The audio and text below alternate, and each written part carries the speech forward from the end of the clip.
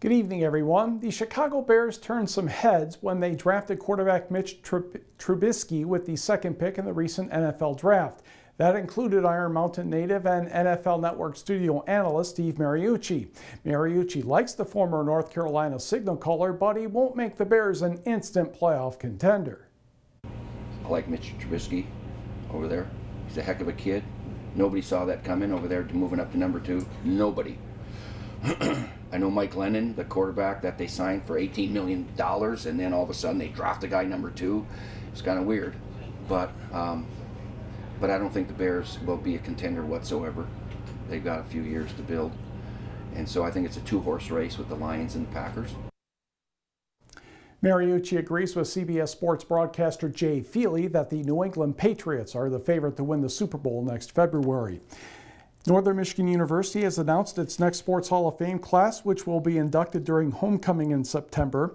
Women's basketball player Mandy Defoe was a standout in the mid-1990s, second in points with 1,605 at the time and 649 rebounds, 7th on the Wildcat list. Abigail Larson was a 2006 Winter Olympian in cross-country skiing. She skied and ran cross-country for NMU and was in the NCAA National Championships in both sports. Jay McQuillan, 1984 to 1989, became the first hockey Wildcat Willie. Have to love NMU for bringing in Wildcat Willie to the Sports Hall of Fame.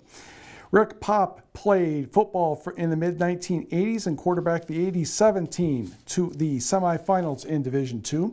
Pauline Schutte, now Hope, played volleyball from 1992 to 95, member of the 2 national championship teams and a first-team All-American in 1995. The 1979 and 80 hockey team won the CCHA regular season and the tournament and reached the NCAA championship game, losing to North Dakota.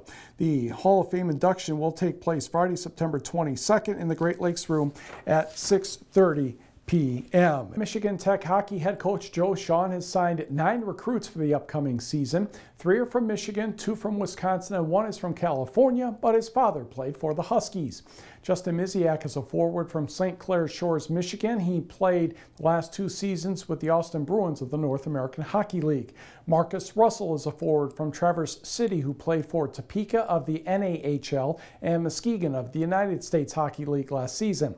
Keegan Ford is a defenseman from Waunakee, Wisconsin. He played for the Madison Capitals and Dubuque Fighting Saints of the NAHL. His dad and currently one brother played for the Badgers.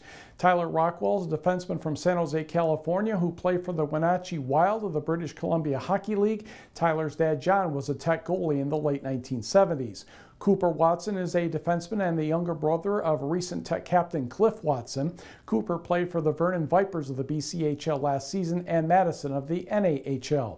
Robbie Baydoun is a goalie from Plymouth, Michigan, who was a 3rd-team All-Star for the Waterloo Blackhawks of the NAHL. More info on the recruits can be found on our website. The Escanaba Major girls 11 and 12-year-old softball team arrived in steamy St. Clair, Michigan tonight for the state tournament. That starts tomorrow at the brand new Legacy Fields. There are 16 teams from across Michigan at the event. District 11 in the Northern UP did not send a representative, so the host District 7 team has 2 squads. The Escanaba girls walked through downtown St. Clair with a police and fire escort. Then it was on to the town mall for opening ceremonies, where all the teams were introduced and the girls posed for pictures. The kids were treated to a picnic dinner. Escanaba takes on Granville out of District 9 tomorrow in their opener. We've got a great team, we've got great pitching, good offense and defense. It's going to be a good time. We're looking forward to it very, very much. Great families behind us for support. It's going to be a good week. It's definitely going to take a lot of hard work and effort, but we're also going to have fun at the same time and be loud and talk. There's lots of good teams here, and I'm excited to play all of them.